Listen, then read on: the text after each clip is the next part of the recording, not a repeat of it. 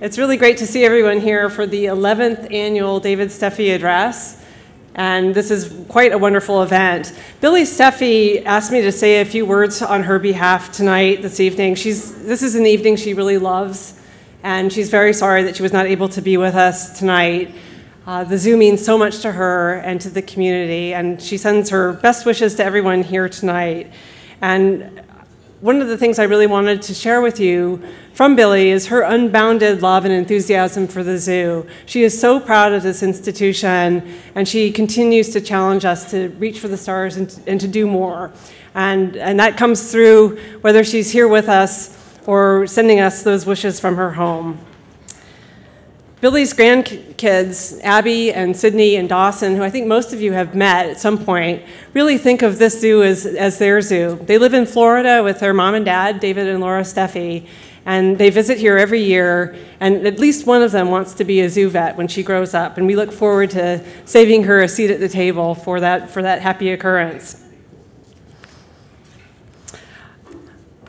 I'm going to pause now and ask Chris Kuhar to come up and get things started tonight. This is a wonderful crowd, and we're really enjoying this lovely new facility.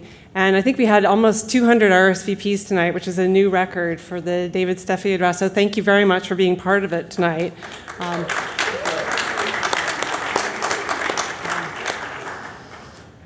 Chris is leading the zoo to new heights and really working hard with his team to align around the zoo's considerable strengths.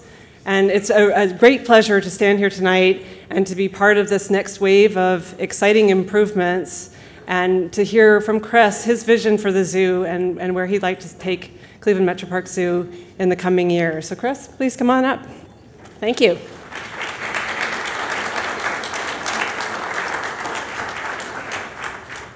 Good evening, everyone. So on behalf of Liz Fowler, Jim Francis, and the entire Cleveland Zoological Society staff, on behalf of my staff here at the zoo and the staff at Cleveland Metroparks, I want to officially welcome you to the 11th annual David Steffee Address. I think many of you have been here for some of the previous 10, but this event continues to evolve. Every year we do it a little bit differently. We add some new features. We want to make sure that we're continuing to change this address so that it's the most informative event that it can be. Historically, what we've done here is we've had professionals come in and talk about their experiences with zoo medicine. That's really how this event started out. And we've changed that a little bit, partly because zoological medicine has gotten so much more complicated. We know a lot more than we ever did before. We know how hard it is. We have higher goals than we ever had before. And it's becoming increasingly hard to separate and talk about zoo medicine and not talk about the science that informs it, not talk about the animal husbandry that goes along with making it possible. It's sort of like trying to talk about health without talking about diet and exercise and vitamins and drugs. You can do it, but it probably doesn't make any sense. So, and quite honestly, it's a lot of that other stuff. It's a lot of the husbandry stuff. It's a lot of the science stuff that makes it challenging. It's also what makes us unique. So I'm very excited to have this program here tonight. I'm very excited partly because it's our staff. You know, one of the things that we've done over the past couple of years is really emphasize what our staff is doing. I think we did ourselves a little bit of discredit when we have outside professionals come in, when we have literally world leaders in these topics working right here. So I'm very proud of that. I'm proud to have them to be able to come up here and talk to you and be able to tell all of you before they do that they're not just my staff. And of course, I'm going to brag on them a little bit, but they're also literally nationally and internationally recognized authorities. People all over the world know who they are and what they do. And they're also very young in their careers, so there's so much more potential. We have the potential here to be leaders in this field. We have the potential to be leaders in animal husbandry, conservation medicine, animal care, science. It's what we do. So I'm very proud to be able to tell you all that and have a little bit of Cleveland pride, recognize what we're doing here in this city, because I don't think we give that message often enough. It's also exciting to be able to talk about the future. And what not only what we're doing today, but what we're going to do in the future.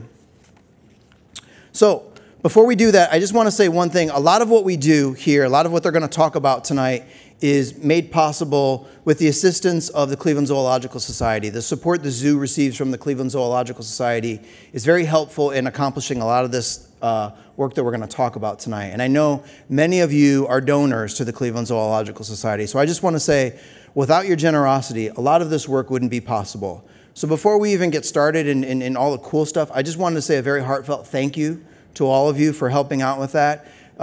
Your generosity makes a lot of this possible. I also wanted to recognize one major donor. Liz mentioned, unfortunately, Billy couldn't be here with us tonight, but Billy Steffee, for those of you who know her, she's really a visionary. She really has an extraordinary talent at identifying talent, identifying people and programs and institutions that have really high capacity. And more than that, she has the ability to support that and enable that and help them achieve those heights. And through Billy's support over the years, we've been able to take really good programs and make them truly exceptional. I wanted to highlight three things very quickly that really make Billy's contribution to us unique. The first is the Sarah Allison Steffee Center for Zoological Medicine. Many of you went and you probably called it the hospital. We call it the Sarah Allison Steffee Center for Zoological Medicine.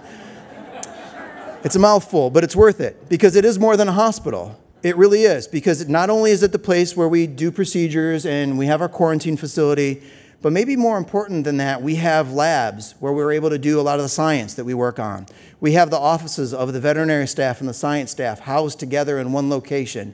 That facilitates a lot of the collaboration that we look forward to. So that's a very big part of who we are as an organization, and Billy's support helped facilitate getting that done. The second thing that we have, and is Doc up here yet? And I haven't seen Doc. Dr. Albert Lewandowski. There he is. Doc, come on, step forward, Doc. Come on. Nice try. So Dr. Albert Lewandowski is the David Steffee Chair in Zoological Medicine with a flourish. Now, I have to point out two things. The first is that we have 3 doctors of veterinary medicine here. We have, 6, 7 Ph.D s, but he's the only one that gets to be called Doc. So that says something, right? And I also want to clarify, the zoo's been open for 133 years. Dr. Lewandowski has not been the vet for all 133 of those years.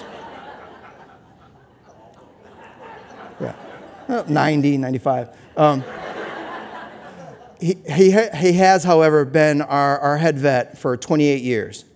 It's a really long time. And he's been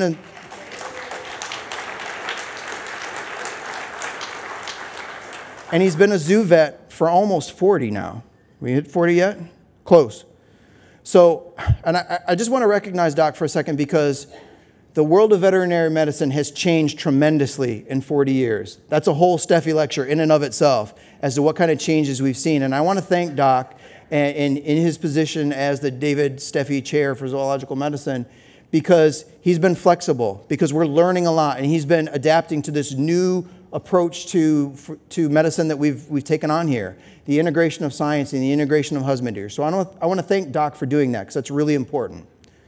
The third thing that Billy's done for us is this lecture, the David Steffee lecture. One of the things that we've been able to do with this lecture is communicate our message. So we're going to do something unique. One of the things that's a little bit different this year is we're going to use social media, because we want, Liz mentioned that we have our biggest RSVP total to date, but we want to have a reach to an even larger audience. So we're going to use social media. Those of you who are on Twitter, we're going to actually do some tweeting about what we're going to talk about today.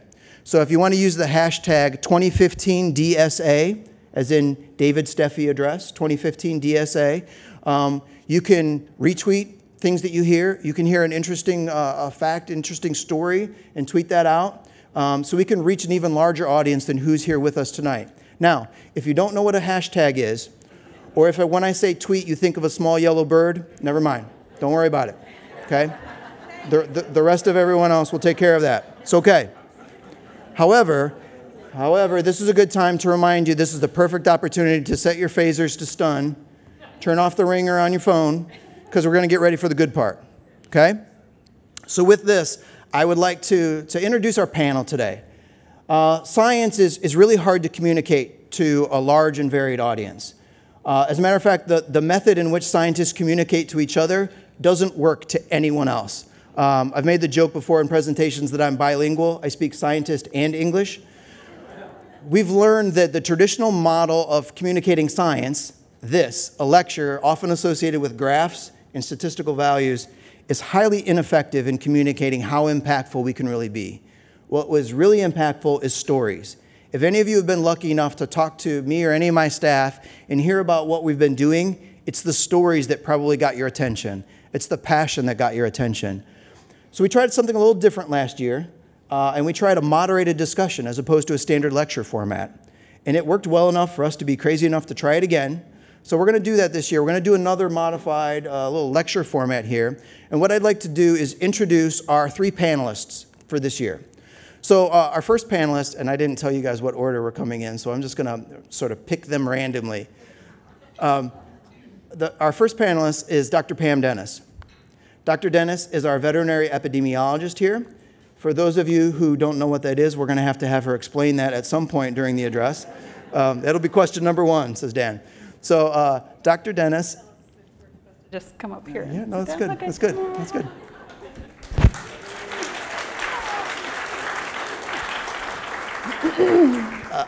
Dr. Dennis is one of those rare individuals who has both a D.V.M. and a Ph.D., which means she's smarter than pretty much everyone else in this room. And now that she's very embarrassed because I said that. But what Dr. Dennis does is really interesting, and we have one of very few epidemiologists, I don't even want to guess at the number now, I know it's very small, who actually look at diseases from more than just an individual's perspective, look at it from a population perspective, which is a very unique way of looking at diseases and processes in zoos. So she's a valuable resource to have here at the institution, and Pam and I collaborated quite a bit before I got saddled with being a zoo director on some research projects that were very interesting, and I think Pam's going to talk about some of those today.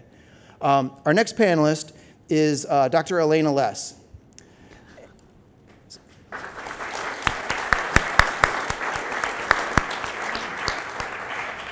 Elena is homegrown talent. Elena started her career here as a graduate student at Case Western Reserve University, received her Ph.D. while she was working here. I was lucky enough to be on her committee, as was Pam and Dr. Kristen Lucas, our Director of Conservation and Science. And her work on gorilla diet is literally changing how we think about primate diets, how we think about gorilla diets. Since she achieved her dissertation, she took a role here as an Associate Curator of Animals. So Elena's a little bit unique in that she has a science background, but what she does on a day-to-day basis probably has very little to do with science. She manages our collection and manages the keepers who manage the collection. So it's a unique perspective of having a science background, but also being able to work on a day-to-day basis with the animals. Our last panelist is Andi Kornak.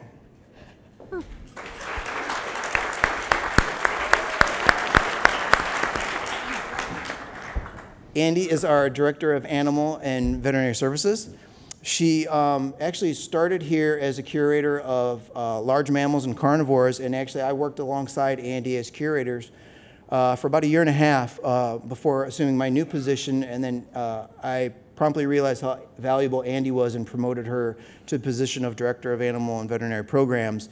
What Andi does is manage the entire veterinary programs division, basically. She manages the vets and the vet staff, as well as the curators and the animal keepers that report to that. So in a nutshell, Andi's job is to implement, which sounds a lot easier than it is, and especially when our focus here is to implement science and to use science to answer questions and think differently about how we manage our animal collection. So we have a sort of a broad range of perspectives in how we approach this. So with that, one of the questions that we really wanted to answer, stay there,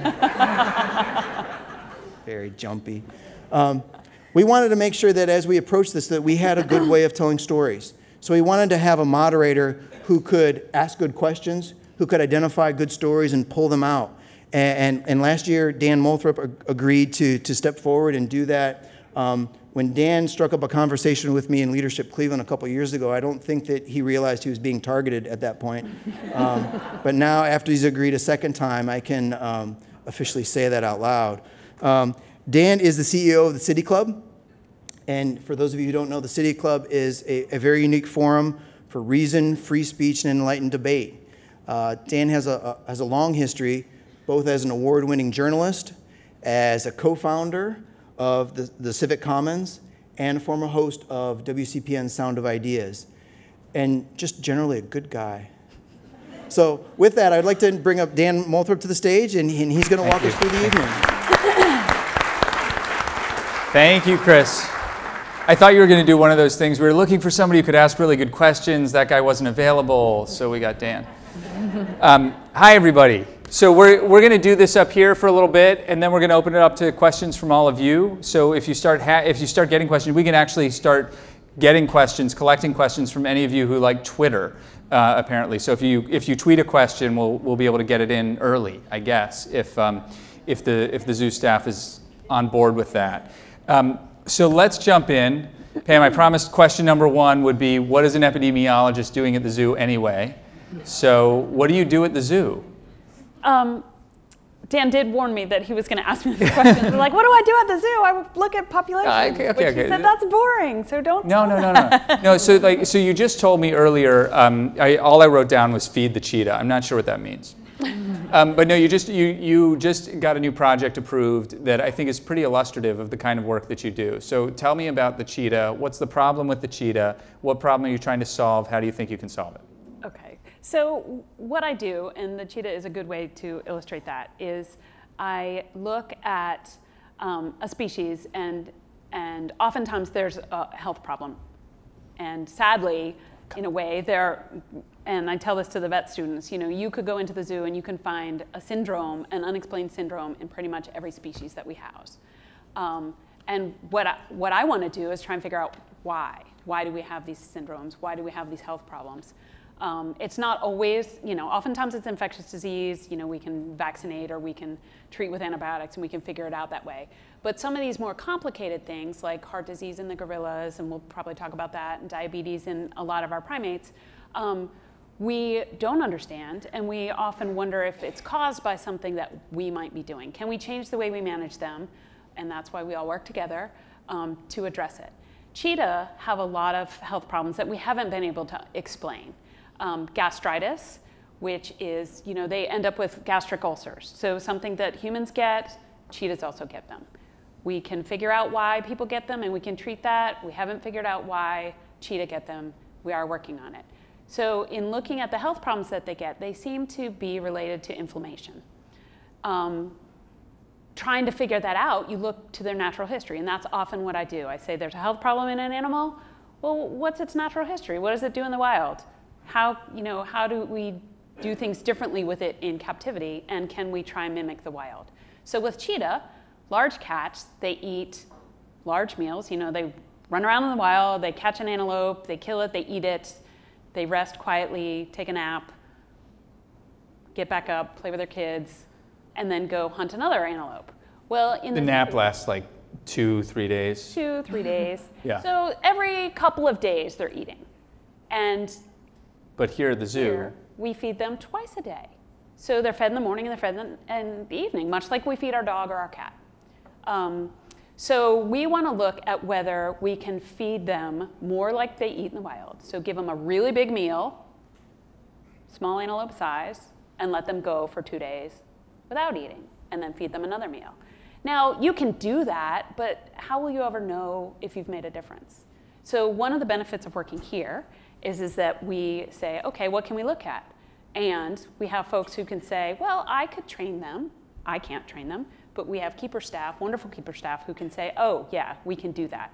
So our keeper staff have trained our cheetah so that we can collect blood samples routinely from the tail vein without anesthesia. We don't have to knock them down. We don't have to bring them to the vet hospital. We don't have to have the whole workup. We can say, we need a blood sample. We need it at 9 o'clock this morning, and I can show up, and we can get that blood sample. Okay, how does that work? Right. Well, I can say it's very useful for one thing, because I often get called in at night to deal with these sorts of issues, and we actually had a cheetah that was acting ill. I was called in, and he was so well trained, he accepted me to put the tourniquet on his tail so that the vet tech could get the vein. So essentially what we do is the keepers have a fantastic relationship with their animals. They work with them every day, and they work with them a little bit each day. So we shape the behavior. So the first thing we'll do is have the cheetah face the keeper and receive food during that process. Then we'll start to shape them to put their tail out. So we can pull their tail and have them just focus on the keeper and tolerate that. Then we'll desensitize them to a tourniquet going on their tail. So it's just a series of steps of sort of desensitizing. How do you desensitize a carnivorous feline to meddling with its tail? Well, I will say that they're behind mesh, so we're not in there with them. But it's just very small steps. So it might be just first touching their tail and then just having them get used to that. And then it might just be a very slight pressure. And then, you know, it might take a few days. It might take a few weeks to desensitize. Logistically, I'm sorry, this is sort of a weird logistical question, but like, so you're here, there's a mesh, a fence, or whatever, cheetah over there, and you're like fishing for the tail with what? Like what, how does that work? Well, like a stick. So the cheetah's facing the keeper here, and then the way it goes is that there can be a tech and somebody else sort of perpendicular, so that you're right next to where their tail is. And we've actually gotten creative. We'll put up barrels, and it forces the cheetah to kind of come right along the fence line, so they're right there. So we can kind of guide them to exactly the position we want, and then we start to slowly ask for the body parts that we want, and then we just slowly desense towards the behavior. Remarkable. How long does it, what's the time frame? Like that's months, weeks, days? It really varies. With the cheetahs, I would say it was a few months that it took, but with the gorilla ultrasound, which there's some videos of, it took us probably about a year or 2 years to get that behavior to be solid. So it just depends on the animal and the behavior that you're asking. Okay, we're just going to put a pin in gorilla ultrasound. Okay. Okay, we'll come back to that one.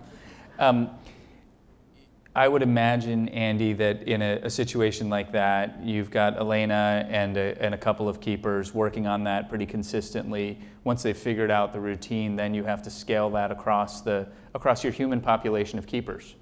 Correct. Okay. Correct. And operant conditioning to have voluntary behaviors has been a heavy focus at Cleveland Metroparks Zoo for about the last 4 to 5 years. It has been a long road to get there, but it's paying out in spades. We are able to get biological samples on a reliable basis, which helps us diagnose health issues or do research. And it really minimizes the stress level of the animals, but more importantly, it minimizes the stress level of our keepers and veterinarians. So having that heavy focus and having these animals participate in their own health care, and it is free choice. If these animals didn't want to do it, they're going to walk away. So we're not really going to go in and make them stand up next to the mesher when we're drawing blood on elephants, you know, make them put their ear through the portal. It is some of the processes are longer, some are shorter, but training the staff and demonstrating the importance of it, like the cheetah story about being able to draw blood that evening, have the vets run it, look at it and say, okay, this is what's going on with this animal. We can let it ride overnight and see what it looks like in the morning, or we need to really treat this animal quickly. Mm-hmm. Pam, let's stick with the cheetah for a second, if we could. Okay. What are you measuring, first of all? And then how will you know if you're right? Good questions, very good questions. If they're the wrong ones, tell me. Nope, they're the right ones. Okay. They're the ones that we ask that question every day. So that's one of the biggest challenges is, well, one would think that getting the blood sample from an awake cheetah would be one of the biggest challenges. But after we jump through that hurdle, figuring out what to measure. Because we can speculate that we need to look at inflammation, but what do you look for in inflammation in a cheetah? And how do you know that you can actually measure it? So those are some of the challenges where we have the luxury of being able to have an endocrinology lab. We can use assays, we can look to what's done in either domestic cats or other species, or even we turn to the human health literature and say, oh, you know, people are looking at this marker for Helicobacter gastritis in people. Let's see if we can measure it in a cheetah. And that's what we do. We say, okay, we can take a blood sample, we can see if we can validate these assays, we're gonna run them. And then you have to say, well, okay, how will you know if you're making a difference? And what we're speculating is that we're going to do sort of the way our the way we normally feed, and then we're going to change it. So we're going to go to this feast and fast, and we're going to see if parameters are different. So if things are the same under both conditions, we're going to think, we probably didn't make a difference. If we see a difference and we think it's going in the right direction, so markers that we think reflect inflammation in the cheetah go down, we're going to go, yay, this looks good. And then we'll move forward. Just to clarify, how did you know that the cheetah had ulcers?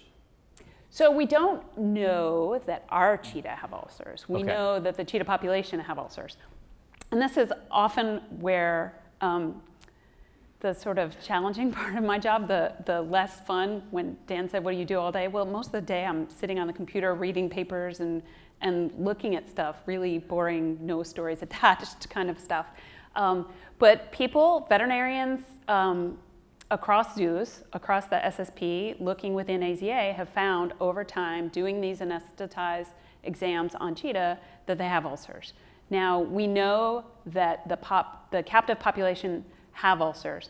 We know, based on research that has been done in the wild, that while wild cheetah have Helicobacter, which is associated with the ulcers, they don't have the ulcers in the wild. So we know the bacteria is there in both populations, but we only see the ulcers in the captive population. I'm sorry to dig so deep into this, but does that mean that somebody's anesthetizing a cheetah in captivity and doing like an endoscopy and looking into their okay. That's taking unpleasant. Biopsies and all of that. Now we will not do that as part of the study. We could, but then one of the challenges is, one, we would have to anesthetize the animal and take the biopsies, which is invasive, and it would prolong the length of the study. So we would have to then compare those to another biopsy taken a year later.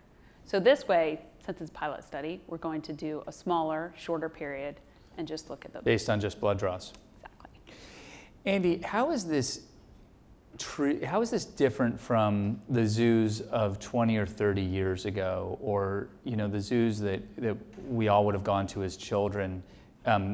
Would the zoos not be even thinking about this? I feel like there was more of an attitude that the animals are great, but if they die in captivity, that's just a bummer. We can get another. Well, I wouldn't say that because I was in the zoo business 20 plus years ago. So 30, not 30. No, not 30. Okay, see, that's why I said 20, 30 years ago. Okay. It's very different because the foundation of knowledge regarding exotic animals was very different at that time. Although research and science has really hit its stride in the past 10 years, it was very difficult to get the information, so you did the best you could. We talked about that a lot of carnivore species were treated like, dogs and cats, so you feed them some dog food, you feed them some cat food, Elena might talk about later with primate diets, when you're doing nutritional studies, you have very small research pool to pull from on nutrition. And so I would say that they were doing the best they could with the knowledge that they had. And over the past 30 years, we've gained so much knowledge through research, not only in zoos, but also in the wild, on how we can provide the best care, that it really is evolving. Like I said, we're hitting our stride in the past 10 years, and it's only going to continue.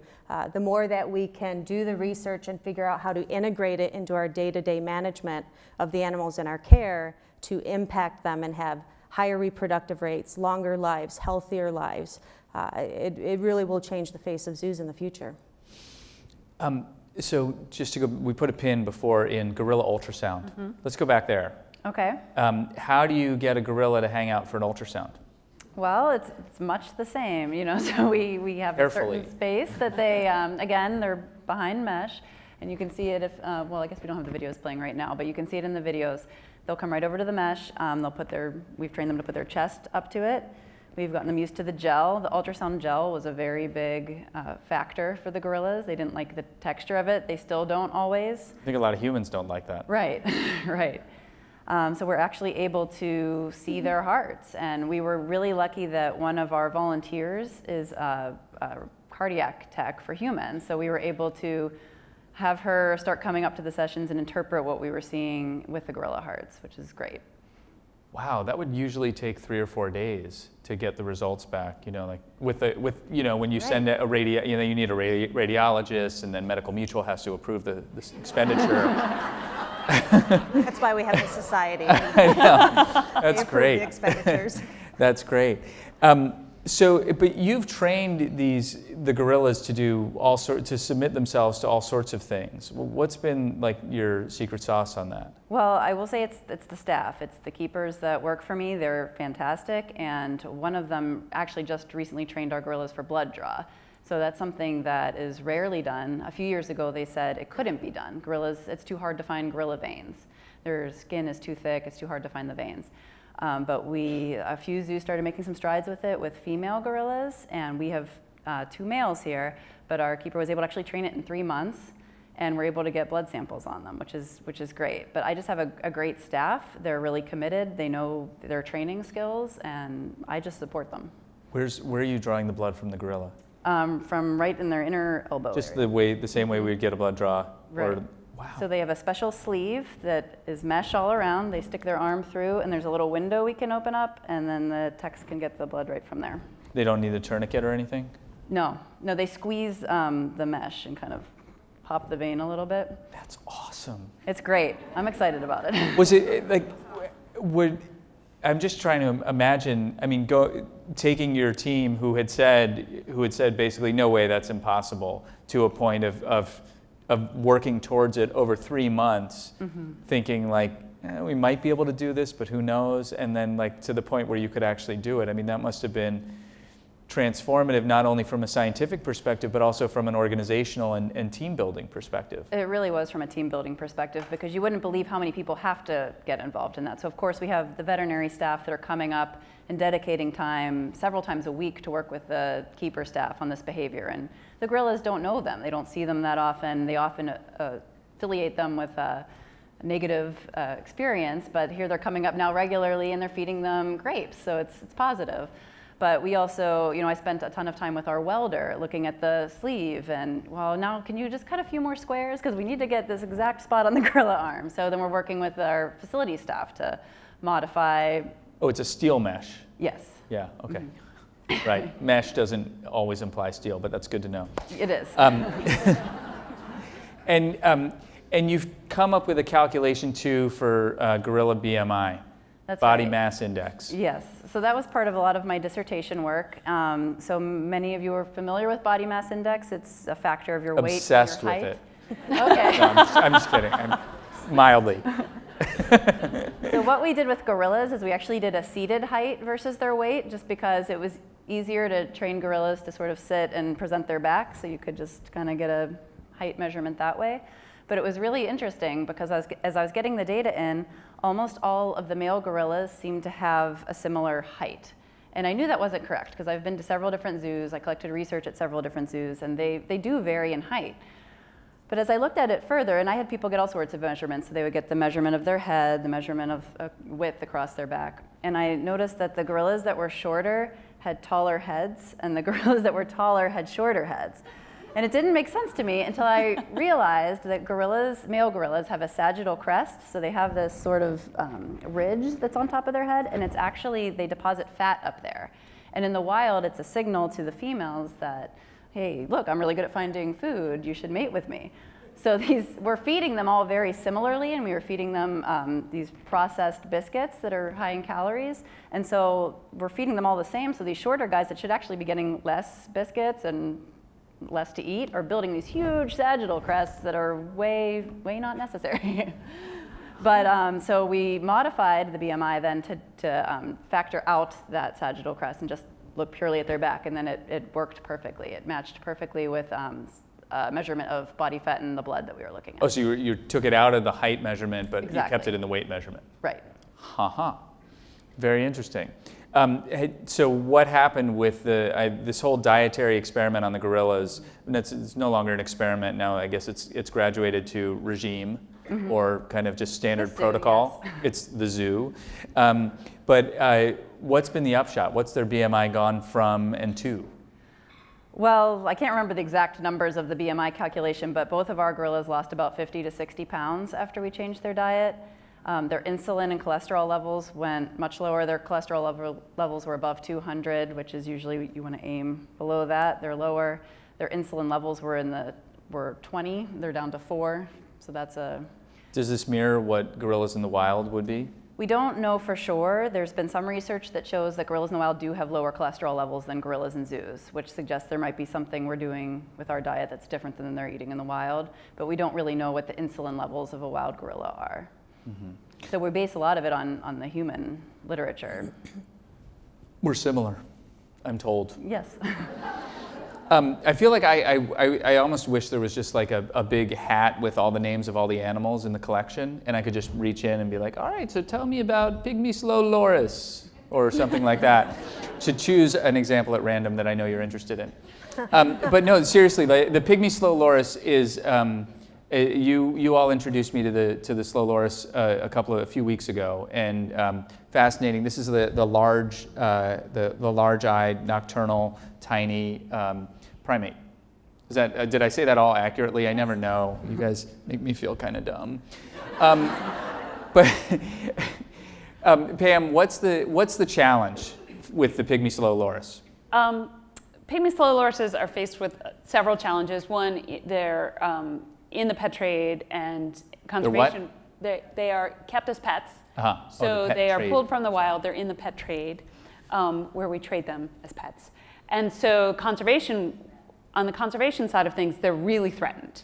Because, I mean, if any of you have seen them, they're absolutely some of the most beautiful, adorable creatures on the planet. They do have like enormous eyes, and they are absolutely stunning. And so people want them. You look at them and you think, oh, they're so cute. But they do not do well as pets. No wild animal does well as pet, but they in particular, nocturnal, venomous, not good pets, right? So conservation-wise, highly threatened.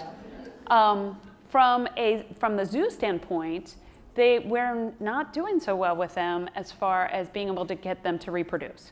So population sustainability, which is a big focus for us, because we don't want to take them out of the wild and keep them in our zoos. We want to have sustainable populations and be able to manage them here successfully. They're not doing well. So we've been thinking, okay, why are they not doing well? So you look at how they live in the wild, and you look at how we house them in captivity, and you think, well, they're nocturnal, so we exhibit them in darkness so that we can see them do their natural behaviors. And then at our night, we turn the lights on. It gets really convoluted when you start talking about nocturnal prosimians, because you're switching the light cycle. So it's light at night for them. We have the lights on, and then during the day, it's dark. But the question is, well, are we doing that correctly? Because none of it is natural. None of it is natural light. None of it's they never natural light, because experience they're natural indoors. light. We're housing them indoors because we're changing the light. Right now, they're up in the primate house in the, I don't know, there's a... Nocturnal wing. In the nocturnal wing of the primate house. They're up the hill, in the corner. In the light. But they're still not happy. They don't appear to be happy. Well, we don't know that they're happy. So our way of and it's always hard to decide what's happy. So are they exhibiting the behaviors that we would expect to see in the wild? So are they active when it's dark? Are they not active when it's light? And we had Grace Fuller, who has graduated from here with her Ph.D., devoted her Ph.D. to answering the question of the very specific question, which again gets to some of the challenges of this. What question do you ask? So historically, we, across zoos, have housed nocturnal animals under blue light, because one of the reasons is if you house them under red light, they look scary. And if you house them under blue light, you can see them better. It's brighter, which is a problem because it's brighter. It's perceived better by our eyes. Well, it's also perceived better by their eyes. So they are housed in dark, but under blue light so that we can see them. They perceive that the best, so that's a problem for them. It disrupts a lot of things, including melatonin. A lot of you know about melatonin because we turn the lights on all the time, and we have disrupted our own sleep cycles, so many of us probably take melatonin to help regulate our sleep cycles. So Grace was able to collect saliva samples to measure melatonin in the nocturnal prosimians and did a comparative study looking at red light versus blue light. So red light, not perceived very well by the eye. That's why, you know, night vision goggles and things like that, cameras use red light because it doesn't get picked up as well versus blue light. And she found that the animals under red light did better their melatonin cycles, their activity levels were better, and the blue light was actually not so good. So we've changed, and we've been advocating that other institutions change. How long have they been housed under red light, Andi? Just about 2 years. It was when the study ended. And what's been the upshot of that? Well, the upshot of that is that they're showing more naturalistic behaviors, and their processes seem to be stabilized a bit with that. And so what will be interesting is if we can get more zoos to do that, which we're advocating for, which will have a greater sample size to further do a follow-up on the research and see, okay, well, it worked here, but is it going to work there, and is it going to work at this institution? Because some institutions with nocturnal areas have different setup with different light that comes in through the front door. The nocturnal wing is very far set for the front doors of PCA, and so we were able to cover up a lot of the outside light from coming in, but not every institution has that. Are they reproducing? We have a baby. Yay! 4 or 5 months old now. No sense of time, but he's doing really well. But there are species that are not breeding that well in zoos, and part of these could be the reasons. Are we housing them under the right light? Are we feeding them the right diet? So we've had a lot of success with some of our nocturnal primates here, but we've also had some that haven't bred. And why is that? And is there something we could be doing to improve that? What's an example of an animal that you haven't had success with, that you still can't figure out what's wrong? Well, going on the same theme. Yes. With nocturnal primates? With nocturnal primates. So we did this one project looking at red versus blue, but that led us to another question, which we hadn't even considered.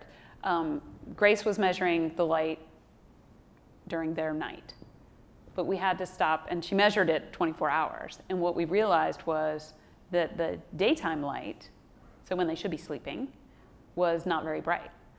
So one of the questions we now have is, does light during their daytime affect any of this?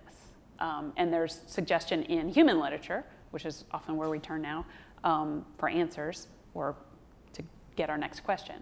Should we make the daytime light brighter? Should it be bright during the day and dark at night? Are you also looking at like light that produces the certain qualities of UV radiation and that kind of thing that, like, you know, that people put by their desks in the middle of the Cleveland winter? I'm serious. It's a real. Well, that's where a lot of the research that when we're asking these questions about nocturnal prosimians and going, you know, what does the pygmy slow loris light exposure have to do with anything? We look to seasonal affective disorder in humans, and I mean, as many of us who live in Cleveland know that, you know, winter is coming and gray skies are coming and it's going to be really dark all the time very soon. And that bothers some of us, and it affects our mood, and it affects how we feel, and it affects our activity level, and it makes us want to like curl up in a ball and Well, yeah, and the pygmy slow loris is from Africa, or where's it from? Asia. Asia. So I mean, all of that kind of stuff goes into, you know, when you're trying to design an experiment or whatever, you're thinking about the light they're exposed to at that latitude. Right. But we're at the light levels that we're worried about. We're not even going, okay, you know, if you're at this latitude, do you have 12 hours of darkness and 12 hours of light? We're really looking at, can we mimic a sunny day? Right. And where maybe after we tweak that, we'll get to, do you need 13 hours of darkness and 11 hours of light? But we're not even there yet. So that's one of the biggest challenges is in the zoo world, probably in all research, but in the zoo world is you have to answer one question at a time. And you want to ask all the questions. You want to say, well, is it the amount of light? Is the brightness of the light? Is it the red light versus blue light? Is it what they're eating? Is it the space? But you can't. You have to answer each question separately. And you make one tiny little baby step, and then you have 47,000 other questions you have to ask. For each of the animals in the collection. Yeah. Bears. Yes. Andi, I know we were talking earlier about bears. There are 5 species of bears. A bear. or 5 species in the bear taxonomy, or as you said Cleveland earlier. has, Here in Cleveland has 5 Here at this species. zoo. I was Yeah. going to finish that sentence ultimately. But what are your concerns about the bear population at the zoo? I think that not just the bear population at Cleveland, but bear populations in accredited zoos, I think it's going to be one of our future challenges that we have the talent and the resources to start tackling some of the challenges with bear species. You know, bear species, they're kind of a tough group. They're not as cute as gorillas or pygmy slow lorises, but they certainly have challenges. And you know, historically, the past 20, 30 years, they've been managed the same way. These 5 species of bear that we have are from very different geographical ranges all over the world. And traditionally in zoos, they've all been managed the same way. Same diet, same exhibit, same furniture, as if they were all Every bear? very similar. Really? Traditionally in most zoos, that if you look at, because they're bears. And so they all get like rocky things and a tree over there and maybe some water? Basically, that's kind of how it goes. And a den. And a den. And so what we've seen over the past 10, 15 years is a decline in the reproduction success in bears. And it's getting very challenging to have sustainable populations, which we've talked about. And we're going to be put in a position, or in my mind, we're already kind of behind the 8 ball with that position. We need to start answering some of these questions of why aren't we reproducing successfully with several species of these bears? Is it the environment? Is it environmental choice? Is it nutrition? Is it the mates that they're with? Is it their light cycles? Or what is it in their environment that we can provide to increase the success rate of reproduction? So we do have sustainable populations. And so looking at these different aspects, it's going to take many years. As Pam said, you can only ask one question at a time and answer one question at a time, which we did start a couple years ago. We started monitoring hormones in some of our female species of bears to see if they were cycling, because they might not have been cycling. Dr. Shook talked a little bit about that last year. You train them as well for blood draws? Yes, we do. In fact, you know where I'm going with this. Go. In fact, we're working on sloth bear research right now, and the really long nails. Really long nails. They're very cool. They are. And about 3 weeks ago, maybe a month ago, the team was able to successfully have a voluntary blood draw on both the male and female sloth bears, which, as far as we know, it's the first time it's ever been done in the United States. Pretty amazing. It's pretty amazing. When that happens, like, do you immediately start like emailing colleagues peers around the country and saying, "You will never believe what we just did"? No, I quietly shut my office door and do a little dance, you know, a little. It really does well up a lot of pride in our organization with the talent that we have in-house. We have a very deep bench, and being able to get these samples voluntarily it will allow us to not only monitor health, but start asking some of the challenging questions. We're just very fortunate at Cleveland to have such a broad skill set, and everybody really wants to work together to answer these questions. So I well up with pride a little bit. I know, me too. Clamped. How many of these investigations can the team handle at once? Like, how many investigations across how many species? That is a great question, because as Pam said, we could have 70 studies on every animal in our care. And so what we really have to do is sit down as a team and say, okay, where's our list of challenges? What are our priorities? What resources do we have? Because we can't do it all right away. We will do it all, but just eventually. not right away. So we really have to work together, and everybody has to give some skin on what their priority might be, might need to bump down a little bit to answer priority with another species. And so it's a lot of collaboration, a lot of very honest conversation about what the reality of what we can attain in a certain period is. But the outcome is really impacting not only our organization, but other accredited zoos. So it is challenging to pick what you can do and what you can do great. This is a question that we didn't discuss before, so I hope you'll forgive me for asking it. You manage a lot of budget on this stuff, yeah. And you are probably constantly trying to balance this health investigations, experimentation, science stuff against the basic day-to-day operational needs of the zoo and the animals in the zoo. Is that a big challenge for you? It is a big challenge. You know, it's a challenge for me and Dr. Lucas, who runs the research department, because we do share that budget. And not only that, but our facility operations, some of our work is going to take some of their budget, some of our priorities, you know, modifying exhibits to enhance the animal's life as well. That takes budget. So it does come down to prioritization and what is your first priority, what you can get the greatest bang for your buck is, and what you can get immediately, and what kind of has to be a long-term goal. And it changes about every day. How do you weigh the anteater against the bear? I mean, that's hard, right? But sometimes there's other strategies that you could use that are more cost-effective, that you say, well, until we have the money for that, let's go ahead and try this and look into this and see if this works before we bring out the big financial impact projects. It's challenging. It's very challenging. I don't know how else to say it. No, it I'm sure. Me crazy sometimes. I bet it does. I bet it does. We're going to open it up to questions from all of you in a second. But I thought we should spend a little time talking about the elephants, because everybody walked up here past the elephant crossing, which has, I've forgotten what year the elephant crossing opened, but it's, what, 11? 11. Thank you all so much for your support of that project. Right, Liz? Is that what I was supposed to say? Yeah. Okay.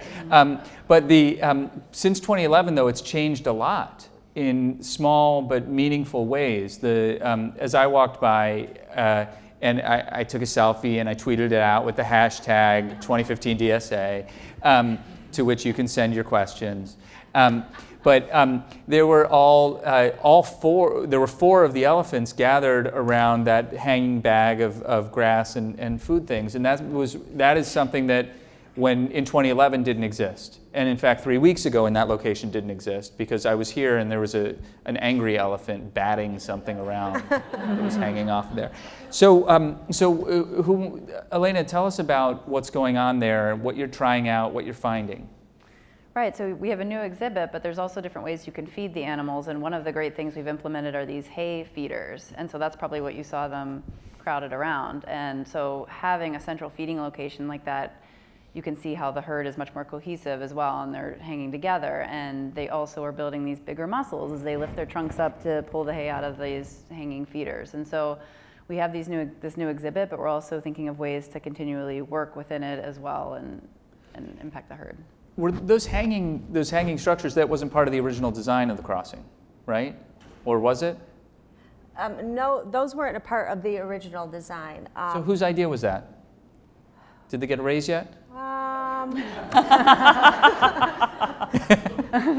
Chris, where's Chris? Is that exploding? No? This was a lot of discussion about this. You know, we have very talented keeper staff that works in African Elephant Crossing, very talented associate curator that works over there, and we also have a consultant that we bring in to kind of hold the mirror up to us and say, you could do a little bit better here, and you should do some work here. And he really started talking to us about the elevated feeder philosophy, and as Chris Peterson is looking at how we're feeding elephants, you know, we put some hay right in front of them, and they stand there and they do this, and so he really wanted to pilot it out on the indoor parlors first, and we did that, and we saw some, they didn't get to it right away. One of the female elephants, Moshi, she was one of the last to pick up on it. She would wait till everyone else had dropped some on the ground, and she'd still just pick it up. So it took a little bit for them to pick up, but they picked up on it so well, and we were starting to see not only changes in their physical appearance, but also in their behavior. And so from there, we decided to roll that into the outdoor habitats as well, to increase their space, increase how much they have to move to acquire food, much like they do in the wild, and give them choices on where they want to feed. And so we've really seen a great impact on their health and on their herd dynamics. Does the epidemiologist agree with your assessment of their health? Well, the nice thing is that we have been measuring it along the way. So not only do we make the changes, but we go and look and see the effect of those changes. Meaning you ask them to present their ear, you draw the blood, you run the tests, and you found that they're like, what are you looking at there? Well, one of the changes that we made was to increase their foraging time. So not specifically these raised hay feeders, but just elephants spend a lot of time in the wild eating. So let's mimic that and increase the time they spend foraging. And so the keepers were able to do that. They hid food in the, in the enclosure, and they did all these things so that there was more time spent feeding. And this, occurred over time, and we were like, yay! And we had students who monitored the behavior, and they were measuring it, and they were saying, look, we can show you this graph. And I know Chris Kuhar said, don't show any graphs, but the graph went up, the behavior was improving, and things were great, and we were like, yay, we did this great work. But we also looked at the health parameters, and we were looking at measures of leptin, which is a hormone produced by fat cells, and we were looking at these things, looking at trying to measure their health, and we found that those things, which we didn't want to creep up, were creeping up a little bit. So we said, okay, we're improving their behavior. We think that they are doing what they would be doing in the wild, but we need to find a way to do that without having this increase in leptin or body fat. We weren't actually showing significant increases in their body weight, but when you think about how big an elephant is, that you can gain a good bit of weight and not actually change your weight that much. So we got even more creative and said, okay, we need to find ways for them to forage without letting them get lots of food all at once. So one of the things that came up was these hay feeders, where they actually have to work harder for their food. So the whole concept of having to work for your food rather than having it handed to you is really a concept that's being adopted throughout zoos. But Cleveland Metroparks Zoo is really taking that, embracing it, and saying, animals like to work. That's what they, in the wild, their work for an elephant is to go out and spend most of your day interacting with your herd and eating. Do you ever wish you could put a pedometer on them and see if they get to 10,000 steps? No question. I'm only half joking. I'm almost cringing because we did that. So that we do a lot of that. In fact, we put them on the elephants, and we put them on the rhinos, and we've tried to put them on the armadillos, and we do that kind of stuff. That's great. In fact, we wanted to put them on the fossa. I don't know what that is. Have you seen the movie Madagascar? Yeah. Okay, the carnivore who eats the lemurs? It's a fossa. Okay. And it's looks like a long cross between a cat and It's like a mongoose. ferret. Okay. But huge and muscular, and really, we have 2 of them, and you should go up and see them. Will. It's on my bucket list. So they are shaped, 1, they're carnivores, and 2, they're big, and they're very long, mustelid shaped. So they don't have a good place you could put a actigraph or a pedometer on them. You can't collar them easily. So Jason Wark, one of our graduate students, said we can't put a pedometer on the fossa, let's put it on his wheel. So we measured how much activity, how much time the fossa was using his wheel by putting a pedometer on the wheel. Oh, sort of a proxy for his for things. So we have to sort of do that, think outside the box, figure out how you can do it all the time. So we need to get to your questions, and I apologize for hogging so much of the panelists' time. What's so fascinating to me is how hard you guys work on all of this science that is ostensibly invisible to 98% of zoo visitors. And I think that's a crime, frankly. So Chris, get on that. Let's get to questions from all of you. We've got one question back here, and I think somebody's coming around with a microphone. Thank you, Rachel. I know you can shout it, but it'd be easier for other people if you don't. All right, I have 2. Wonderful. The nocturnal primate, wouldn't the moon have to be substituted, like they are out in the wild? That's a great question. I think that's a great question. That's a great question. So that gets into one of the many questions that needs to be asked. And one of the reasons that people have said that blue light is used more than red light is to sort of mimic the moonlight. But the intensity of moonlight versus the lights that we have, very different. and getting that light versus dark. And the moon changes every day. And the moon changes every day. And just that whole seasonal change, whether it's in light or diet or many other things, temperature, those are questions that need to be asked. Okay, Somebody better get I them feel on so too. sad for the pygmy slow loris and the nocturnal ones. We are going to fix I know you're doing the best. I know you're doing great, but it just seems like, I mean, if you were sort of, you know, ripped out of your world and held in captivity, and then they switch night and day on you, I mean, it just sounds a little torturous. I'm just saying. I'm sorry. Was that not appropriate? Go ahead. Your second question, ma'am. Yes, that's right. Ixnay on the editorial stuff, right? Yeah. Okay. Is about the bears. I mean, aren't we all taught in school that bears should hibernate, and we put them in a zoo and we wake them up every day? You know, that's a very good question, and something that is the 92% that we don't share is most of our bear species, I believe all of our bear species right now, have free choice access. And if you come here in the winter now, you might not see the black bears out on exhibit, which then presents a slew of emails of why don't you have black bears on exhibit? But we provide that choice to them on where they want to be. You know, they do definitely become slower and less responsive in the winter, at least for the black bear and the brown bear, but by us providing them space choice on where they want to be, you know, it does allow them to have a lazy day inside once in a while, which I'm still waiting for Chris to let us do. Yeah. Curator hibernation day. We've got two up front here.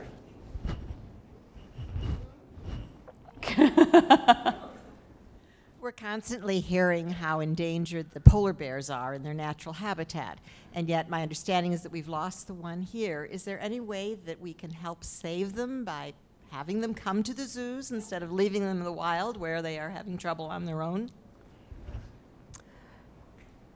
That is a panel discussion all on its own. So zoos, along with other leaders in North America Fisheries and Wildlife Services, are working on legislation to possibly be able to do that. The Marine Mammal Protection Act prevents us from bringing even orphan polar bears into the United States. And so they're working heavily on legislation with that. To be able to do that, bringing them back to this zoo, there are lots of ways to help the polar bears without bringing them back to this zoo. But we're working on legislation, but I think that we also need to get some more research done and see why we weren't successful in having a sustainable population in captivity. You know, the answer isn't always go back to the wild and bring them in. In fact, it's coming to a close. That door is closing for zoos in general, so a lot of this research to ensure sustainable populations is becoming more of a focus. Now, you know, the legislation discussions will go on between accredited zoos and U.S. Fisheries and Wildlife Services, but it is a very challenging topic that is very heavily being debated right now. Another question? I think we had another one up here. Yeah, she's coming with the microphone. Right here. Thank you. I wanted to ask, with the animals that are, the primates that are nocturnal, and this is probably a dumb question, but I was wondering I asked a bunch of dumb whether questions already. the sunlight helps them to absorb calcium in their bones, and would not having regular sunlight available to them, but maybe that's not even an issue in the wild because they sleep during the daytime, so I don't know where they are. So I don't know. Does that make sense? That is not a dumb question at all. And it's one that we ask about a lot of species. So for a lot of our species, we house them indoors, whether they're nocturnal or not. So the whole question of, does it need UV light? Does it need calcium from its diet?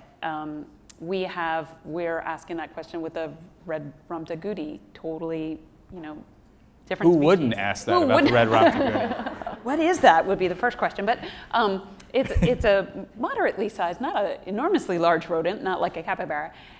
Anyway, it has problems with too much vitamin D.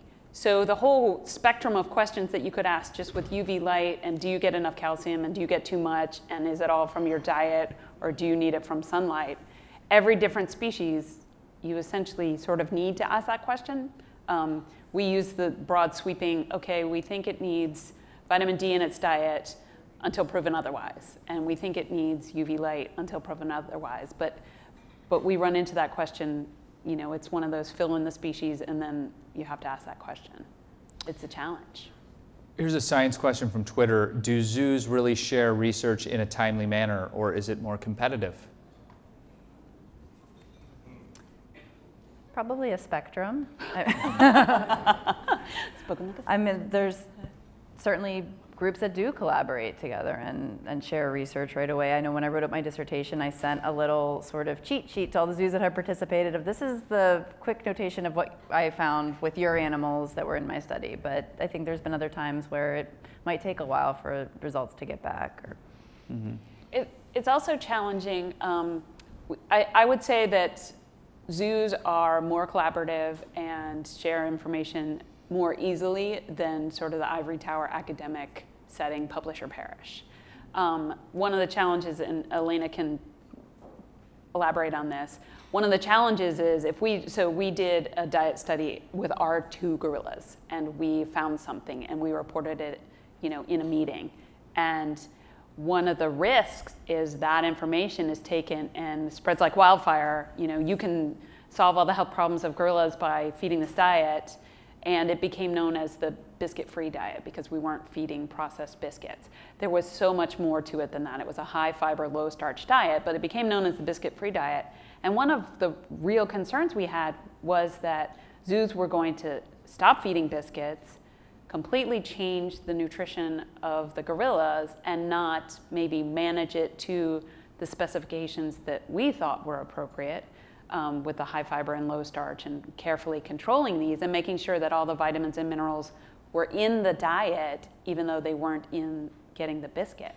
So one of the risks with spreading information and sharing information is that if it's not done carefully, sometimes people take the idea and run with it, but they miss the real concept of the idea. So how often are you and others here, all of you and others here, in conversation with your counterparts at other zoos to say, hey, here's what we're doing, or like, I'm trying this, what do you know about this? Like, is that happening a lot? Dozens of times a day, dozens of times a day.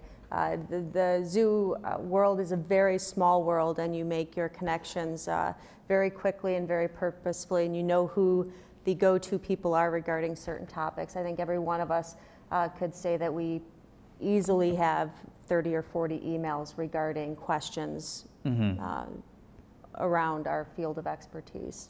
That's good to know. And then 100 where we're asking questions. Yeah. Right, 100 you're sending out. Yeah. What are you doing? How did that work? Got another question over here. Okay, so with the species you have problems reproducing with, are you implementing any reproductive strategies, like when birds grab sticks and show them to the females and the females either deny them or put them in their nest? Is there any of that incorporated into the exhibits with the bears? Or are the females just rejecting them because they couldn't scratch a tree enough? Or is it just that the female doesn't think the male is strong enough for her kin or anything? I can answer this with mandrills. It's extremely complicated. So you've heard Dr. Shook talk a lot last year about how she monitored hormones and that type of thing, but how we actually implement that is really difficult. So we have a group of 4 mandrills right now, 2 males, 2 females. We cannot keep them all together because if the females are with the males, then the daughter will be more aggressive towards the mom.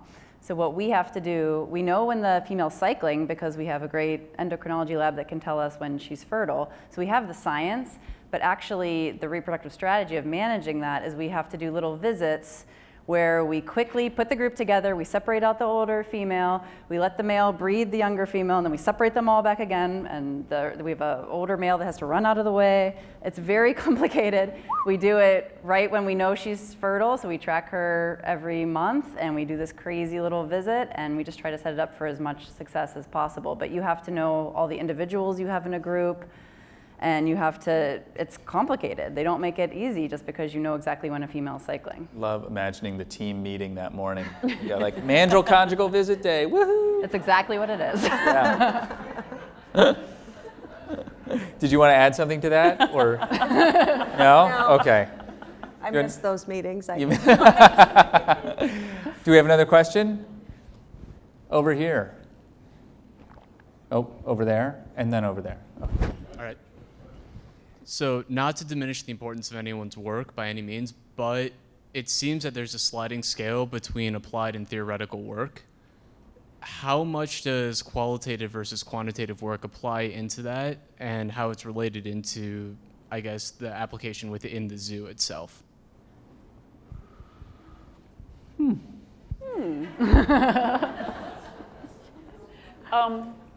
Everyone's looking at me, so I'll take a stab at that one. So that is a very challenging. I will answer it with an example. I'll use a story. Use a story. I'll use a story. Yeah. So we are looking at heart disease in great apes across AZA. It's a multi-institutional study.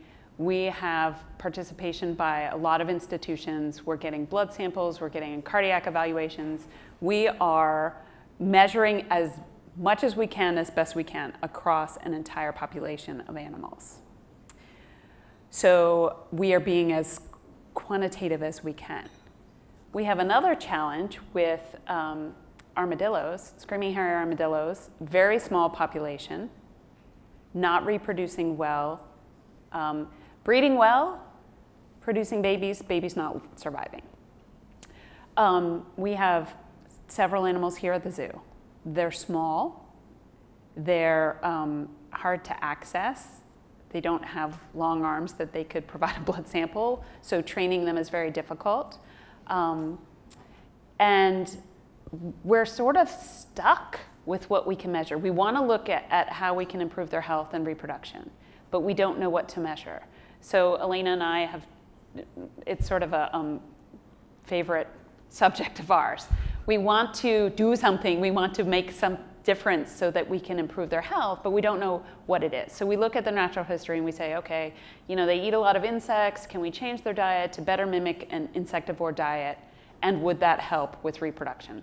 So we have gone round and round. These are one of the species that we've tried to put actigraph, the little pedometers on to measure activity. We've gone round and round on what we can do. And essentially what we've decided to try is come up with a diet that we think is reasonable, change the diet, put the males and females back together again, and see if we can have a live baby that lives, you know, past 30 days. And that would be our sort of measure of success. Is that quantitative? It's not even really qualitative. It's really, you know, a crapshoot, and we're not really measuring anything. And anyone could argue that what we did had no bearing on that. Interpreting it is going to be almost impossible. We're not going to publish that in Science. That's not going to get out in the literature. It probably won't even be a presentation anywhere if we're successful. But it would be one step where we could at least see if we're making a difference. So we run the spectrum from multi-institutional collaborations with MDs and universities and measuring things that, you know, even the finest human health lab is just scratching the surface at measuring, to what do we do with these teeny tiny little creatures and how can we improve their health? Did you want to say something, Andi? Yeah, I would like to just speak to the applied part. One of the, what I feel the luxuries of working at Cleveland Metroparks Zoo is that we do have a on-site, very talented science staff. So as we are applying some of the findings that they're showing us, we'll make management changes and say, okay, could you look at this? And we're literally doing science-based management of our collection. So there is a great impact to the animals in our care of what we are applying based on the research and findings that we're doing in-house.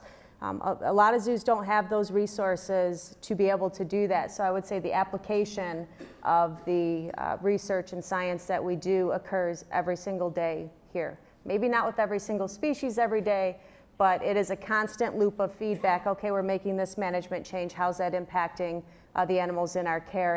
And it really is a highly sophisticated greased wheel. We can't do everything all at once, as we talked about, but you do have to pick and choose your battles, kind of. Let's take the question over here. Yeah, she's right behind you. Hi. Thank you.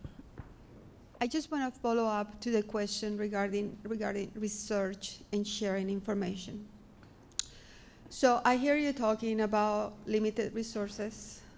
I hear you talking about prioritizing, which everybody has to do, we all have to do in our lives. And I heard you say that you know the zoo family, you know everybody. So as a person not knowing anything about zoos, just loving animals, but not knowing anything about what you guys do, my question would be, if the zoo family across the United States or even the world is a small family and you know everybody, how do you guys, is there a body of governance that will say, okay, the Cleveland Zoo is going to work on the Cheetah project that you guys are doing? And you mentioned that the bears, you would like to do something about the bear population, reproduction, but you can't because right now that's not a priority. You have other priorities. Wouldn't you say, well, the San Diego Zoo can do that project? So you share sort of like the workload and everybody comes together with answers for best practice. Like that is like, in my mind, like this perfect place. Does that work like that? I can speak to that somewhat. So in some sense, yes, it can, but it's probably not as easy as that. So there's the Association of Zoos and Aquariums, and within that there's species survival plans for each species. And so I serve as the research advisor for the gorilla species survival plan. So what we'll do is if someone has a research project that could benefit the gorilla population, they'll send it through the species survival plan, and we can either decide to endorse, approve, or it's not a good study. If we endorse it and say this is really important for gorillas, this is going to answer something about their husbandry and management in zoos, that means something. That means the gorilla species survival plan has read this, they think it's really good science and you should participate, and more zoos will do that. So that occurs to varying degrees in the different species survival plans depending on how much they look at that and they embrace research. So I think it's happening, and I do think that there is some collaboration with that, but it's not perfect. And just to broaden that perspective, there's also the European Association of Zoos and Aquariums, and there's beginning to be a lot of collaboration between American zoos and the European zoos. Dr. Mandy Shook is really leading the forefront on collaborating on equine reproduction, not only in the United States, but partnering with the Europeans to perfect some research and techniques to make it easier for sustainable populations. Is the collaborations growing fast enough? No, they never go fast enough, but they are growing, and it's because people are willing to put in that extra effort to build the relationships and build the communication and kind of give the underlying goal of what the project is for. Do you have another question? In the back. Go ahead. So I actually have two questions. One is regarding the blood draws that are done on animals without anesthesia, which I find amazing. My question about that, I know you slowly train them to get used to you like touching their tail and getting the pressure. Do they still freak out or get mad when they feel the poke of the needle, or do you shave their fur or apply numbing cream, or how do you deal with that? Yeah, it varies by individual, but we have one gorilla who is afraid of needles. I really think he has a phobia of it. So when he would watch the other male gorilla getting his blood drawn, you could just see his eyes widening, and he's staring at it like, oh, I don't want to do that. So we would poke him with he knew the difference between a blunt and a sharp needle. So if we were working with a blunt needle, he'd be fine, he'd participate in the session. As soon as he saw us with the regular needle, he wouldn't come anywhere near it. So we started using a numbing cream on him, and that actually worked really well. But we're still having we can get blood on him occasionally, but he will occasionally just see the needle and he'll start to react. So we're trying to kind of keep his behavior going because he just really hates the needle. So yeah, there are some animals that really have a hard time with it, and then there's the cheetahs. We can get a blood draw on them every day and no problem. So it's just varies. Thank you. Our second question is about the nocturnal animals, how you said you apply red light now. We were wondering, when it goes from light to dark, do you apply the red light gradually, like a sunrise, or is it sudden? And also we were wondering, would it have any effect on the animal's behavior if you applied natural effects, such as like a blowing breeze, or if it rained on them, or if they heard sounds of birds. Natural. You can answer that one. You're probably just giving us more ideas. It is a sudden shift. The lights just turn off or they just come on. I think the idea of gradually doing it is interesting. I have no clue if a breeze or if rain would stimulate those sorts of behaviors. We don't know, but there's a lot of things that we can test and try. The one thing we try to do is we try to do one thing at a time, because if we, say we start a nice mist in the exhibit, we start a gradual light change, and we have breezes flowing through, and all of a sudden we have babies galore. Well, which one was it? Was it all of them? So we try to do it one at a time and really figure out what aspect is affecting what we want to see, and that can make it kind of a slow process, but we hope more accurate, and we can explain better what we did right. We have our final question is going to be this one from Twitter, asking if each of you could share how and why you chose this career, which I think is a nice way to end. Who wants to start? I guess I will, since they're both looking. Good question. It occasionally pops up in my own mind why I chose this career. And for me, through the evolution of my career, I started as a zookeeper and then worked my way into the position that I'm in now. And as I've gone through that evolution, my reasons for being in this field have also evolved. Initially it was to impact the animals in our care the best way that I could and give them the best resources and environments they could have. And it's kind of shifted now in my position where the reason I'm in this field is to prepare the future generations by having very talented staff that are smart and innovative, and giving them resources to continue to sharpen their skill set to stay on this path for the future, and really, have us lead the evolution of zoos as we go into this next phase of zoos and be leaders. And so that's kind of why I'm in it now. It is a very strong passion of mine is to develop the future zoo leaders. Elena? I've always loved zoos. I have a report that I did when I was in first grade about how zoos are becoming more naturalistic, and so I've always just been obsessed with zoos, but I love exotic animals, and so that led me to where I'm at now. But what I love about what I do right now is that I still get to participate in the research, I get to apply research, I get to think big picture about animals, but I also get to work down to the individual level where I can see the same monkey every day and have that relationship with them and inspire the keepers as well, and work with them individually. And so I love being able to do both, to really work with individual animals and people, and to also still have some ability to work with big picture questions as well. Mm-hmm. What about you, Pam? Well, I haven't always loved zoos. I've always loved wildlife, and I've always been fascinated by wildlife. And I really wanted to go into free-ranging wildlife. That's what I wanted to do, be out in the wild working with animals.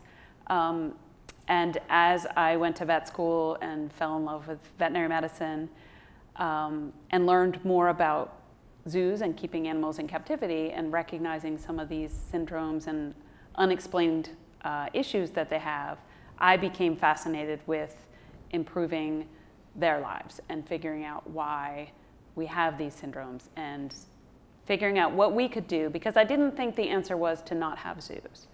I felt that zoos made a significant impact on a lot of people and changed their minds towards protecting what I wanted to protect, which was the wildlife in the wild. And that if we were going to still have zoos, which I felt now, although I didn't always feel that way, was justified and worthwhile, we needed to do the best that we could to figure out how to best care for them. And that's how I ended up where I am. Excellent. Thank you all so much. Dr. Pam Dennis, Dr. Elena Less, and Andi Kornak.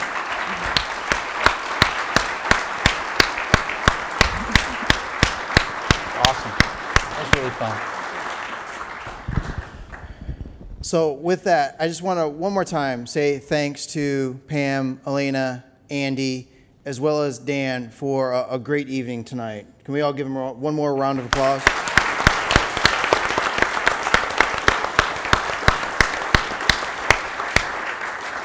I also want to thank Billy Steffee, who wasn't able to be here, but it's through her support that something like this is possible.